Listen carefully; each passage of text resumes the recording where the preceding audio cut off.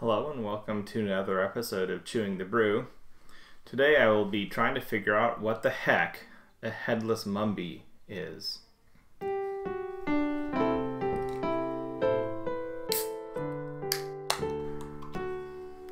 Actually, to tell you the truth, I have no clue what a Headless Mumby is. I haven't looked it up. It's the name of a brewery, a local microbrewery here in Olympia. And they make pretty good beer. I have reviewed their Vizini Pilsner. I don't recall if that review has gone up live yet. Schedules for these are kind of up in the air based on things, reasons. It's nice having a backlog, that's for sure. Takes a lot of the pressure off. Anyways, today I will be enjoying for not the first time Headless Mumby's Sound Czech Dark Lager.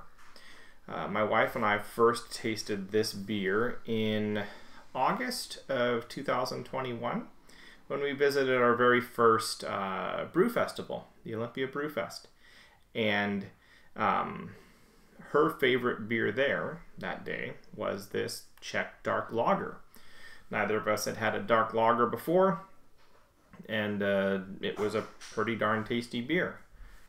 A dark lager, what sets it apart from other dark beers?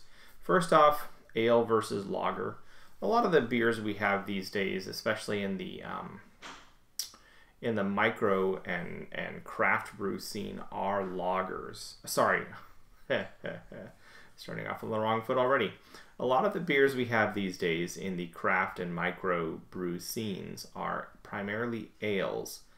Pale ales, India Pale ales, red ales, amber ales, porters and stouts are both ales. Ales are generally more complex forms of beer or more complexly flavored, but they are also newcomers. They are also the newcomer on the scene regarding historic beer styles. In ancient times, it was all about lagers. Macro beers, particularly American macro beers, are mostly lagers. Budweiser, the Great American Lager, it's a pale lager. But that is not to say that there was this big switch from, all good beer is ale and all crap beer is lager. Many of the historic German styles are lagers. The Dunkels, heck, the Märzens and the Oktoberfest beers, those are lagers. And this is specifically a dark lager. Now, when you think pale ale, okay, so pale speaks to not necessarily the color of the beer, but to the color of the malt that was used to create the beer, which resulted in the beer's flavor. So let's say it primarily refers to the malt color and then just kind of by extension refers to the beer color. Amber ales, same thing. It is an amber or a red malt that is used to produce those red and amber tones in the beer. Brown ales, dark ales, same thing. It's the exact same thing on lagers. In fact, lagers and ales are both made from malts. The primary difference between them is the temperature, the relative temperature at which they are brewed, and the type of yeasts that are used to brew them. So this is a dark lager, that is, it is brewed using darkly roasted malts. Historically, all malts were darkly roasted. Back more than 200 years ago, just about every single beer was darkly colored, at the very least red or brown, and often far darker. They were also universally smoky because there were not indirect heating technologies developed back then that allowed the malt grains to be roasted without being smoked. And I think that plays in particularly with this Czech Dark Lager, because it seems like Headless Mumby is trying to recreate not necessarily a faithful historic beer representation, but a modern beer that brings some very historic character to it. Dark lagers didn't always disappear. This is called a Czech Dark Lager for a reason. Czech Brewing has had dark lagers for quite a long time. You will also see them referred to as Dunkels, which means dark in German, or Schwarzbiers, which means black in German. Schwarz is black.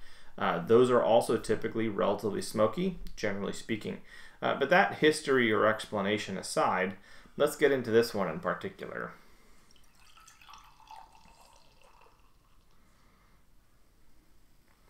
It pours a very nice dark brown. You can kind of just see through the edges of the glass, but not very much. It's pretty well dark brown. It's not black. It's definitely brown, but it's dark. It is a dark lager. You can smell a smokiness and also an interesting, I think it kind of a brininess to this, which is quite intriguing. And I don't know if it's a combination of the smokiness and some other characters in there that I'm unable to differentiate, but it does come across as a bit almost campfire by the seashore, but there's not a tide pool nearby, so you don't have that like super concentrated weird sea fishiness that you get. It's more just an interesting kind of briny smokiness to the nose.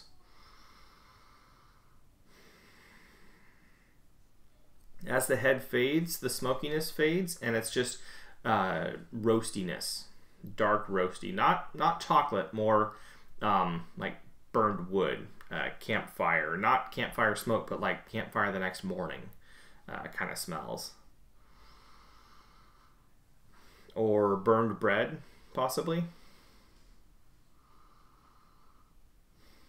It smells dark, which is a good thing.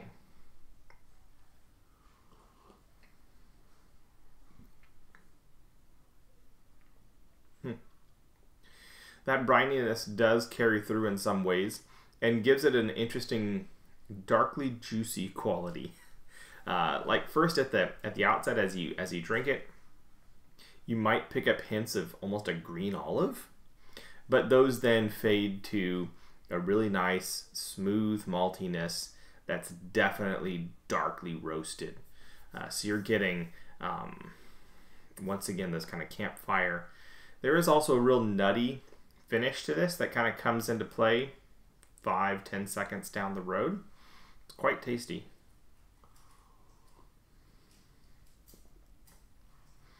For not being advertised as a smoky beer or a smoked beer, they definitely allowed the malt to be smoked, the malts to be smoked as they produced this. It is clearly a smoky beer, and that's a really, really pleasant character in this.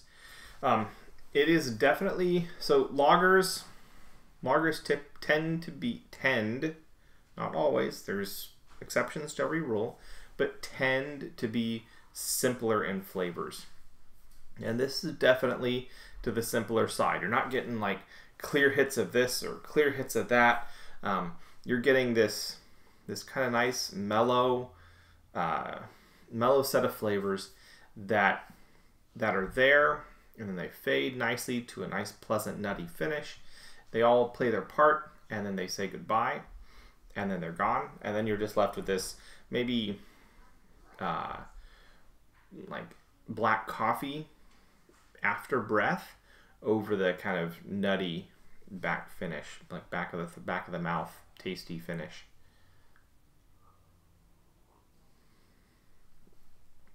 It's a very nice beer.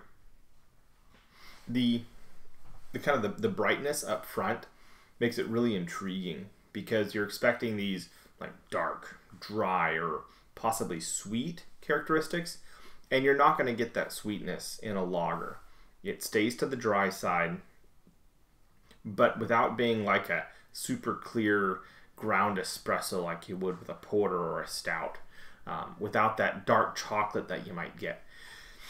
Instead, it's just like this campfire smoke, this maybe, campfire logs the next morning. There was a campfire here at one time kind of character, and it's nice and it's pleasant. It's very enjoyable. This is a good beer. And frankly, because it's not so, because it's not a heavy beer, it doesn't have to be for cold weather necessarily. It's definitely fall outside. Fall finally came to the Northwest here week and a half to, well, 2.5 weeks ago now. And it's been rainy. So it's definitely, you know, it's great for this time of year. But it doesn't have to be. It could be for any cool evening, even just a cool evening in the summer. And frankly, it wouldn't be out of place at a summer campfire either. So don't limit yourself. Like I said, I had this for the first time in August. Granted, August in the Northwest. But still, a warm day in August. And it was good then, and it's good now. Anyways, this has been Headless Mumby Brewing's Sound Czech Dark Lager, which is a delicious Czech Dark Lager style lager, beer style lager, dark. And on that note, I'll catch you on the flip side.